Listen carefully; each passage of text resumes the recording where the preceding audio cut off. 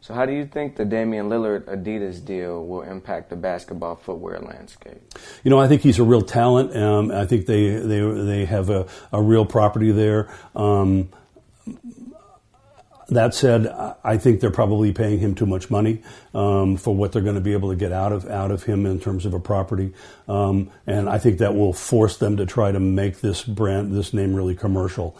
So it will be interesting to see how it develops. But I have an opinion that basketball players don't earn the kind of payback that they used to back in the day, and that brands need to be very careful about how big an investment they make on an individual player. So how do you think this year's Easter collection will compare to last year's in terms of like the Nike releases?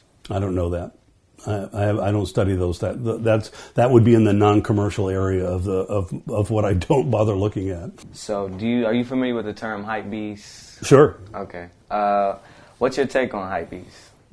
Well, you know, I think it's interesting that sort of the old school collectors, the old school sneakerheads, are looking down on the younger kids coming up, and they think are just jumping on the bandwagon of you know, a collecting marketplace that's been going on for a long, long time.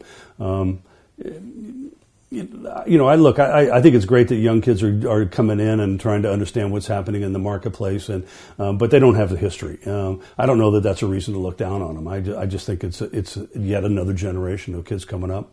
Do you think they'll ruin the image of the sneaker culture? No, I really think the reseller market is more of a threat to the sneaker culture. I think the fact that people are profiteering, you know, I think that's part of why we've seen the isolated instances of violence at some releases. It's about the resale market that's really driven that. So with the European style becoming more prevalent these days, do you believe the sneaker culture will die out ever? No, I don't. I think that. I think the brands are very innovative in what they do. I think they're very aware of what's happening worldwide. All of these brands are international brands today.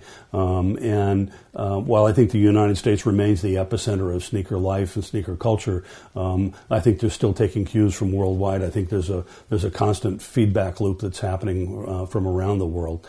But no, I think sneakers are always going to be important in the United States and the world.